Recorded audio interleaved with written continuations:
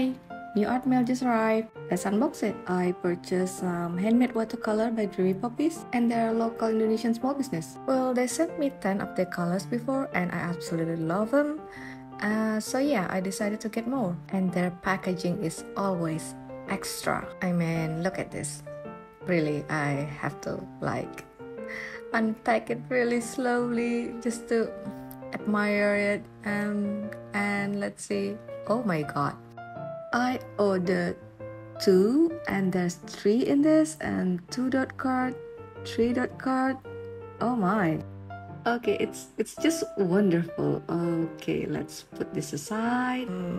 Put it like over here so we can see another package. Sorry, I got too excited. So stickers, thank you card, and this is a personalized thank you card. So yeah, I did ask about Klee, but it wasn't ready yet, and they gave me the dot card. By the way, these are the 10 colors they sent me before and I'm obsessed with them. Now back to the package. Another thing I love about them is their eco-friendly package, and this is like the biodegradable plastic. Okay, this is poppy color, kinda red-ish, red orange-ish I think. And the second is faith, which is dark-ish, greenish blue maybe. And if you know me, you know I love blue. And last, ballerina. This is the bonus. I didn't order it, but they included it anyway. Oh my god. Swatch time. First is the ballerina, and yeah, the color is so pretty. And the second is poppy, and yeah, I want the red color, and oh my god. And now the faith, just to add another blue collection of mine. Yeah, I have a lot. Let's try the dot card. This one called Mora, and I think it's dark gold. And Klee. I really want this color. Oh my god, it's so pretty. I want it. And last, daydream. Let's see. Oh, ooh. Okay, now it's time to label it. Put a name on it. Yeah. And yeah. Okay, it's black pepper swatch time. This is where the magic happens. Let's start again with ballerina, and look at that. Now let's see how Poppy's doing on a black pepper. It's appeared darker and still very beautiful. I like it. Okay, now we are going with faith. Let's see. I think the blue is a little bit lighter here. Now let's see how Mora's doing. Okay, looks glam. I like it. I put the Klee here so I can compare it with Poppy, so let's see. I think Klee is a little bit darker. And last but not least, daydream. It's just beautiful, I don't know. So yeah, I put down their names so I won't forget. And you can see the result here. This one on regular watercolor paper and this one with the black watercolor paper. And I can't help myself, I have to try it out.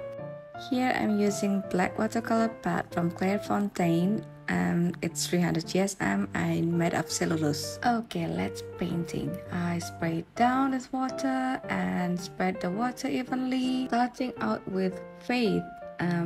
Yeah, it's lighter in black pepper. And I add this lancelot color, which is a little bit darker, and one of my favorite, Kokomi. Look at that purple. And I'm thinking adding Klee first before Poppy here, and yeah, I think it's a good choice. I like the color. Yeah, I really like it.